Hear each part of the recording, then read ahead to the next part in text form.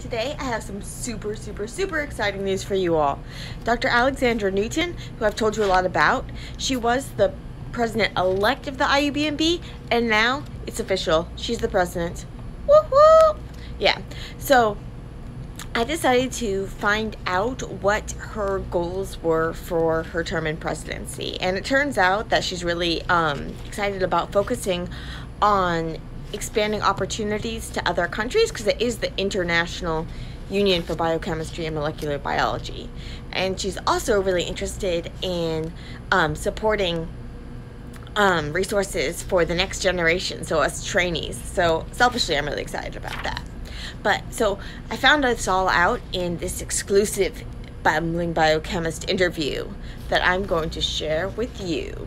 So yeah, so if you look in the text, you'll find some of my questions, her answers, and some of my interjections, of course. But before you dive in, I just want to say thank you to Dr. Newton, because she has been this amazing mentor and support source through all the ups and downs at grad school. So if you haven't been following me for that long, you might not know, or you might not remember, or you might not have read that or anything.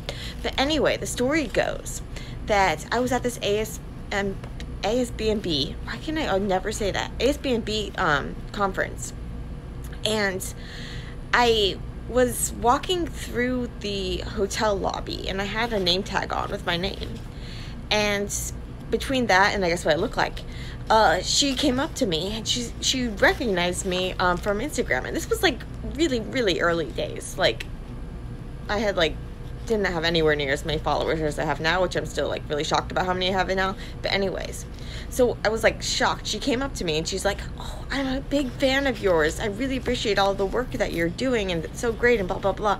And I was just stunned, because I at that point I hadn't even told my PI that I was doing all this bumbling biochemist psychom stuff, because I was afraid that she'd think that I wasn't being a serious scientist or something.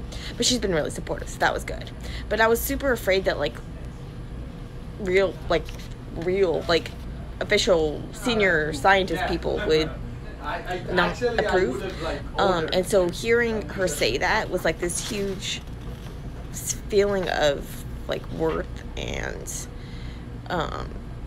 it just made it all feel worth it, and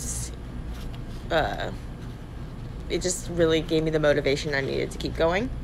So that was super great, but I didn't expect to hear back from her or anything. And then I get this email, and she's offering me if I want to be the student ambassador for the IUBMB, and I was like, yeah.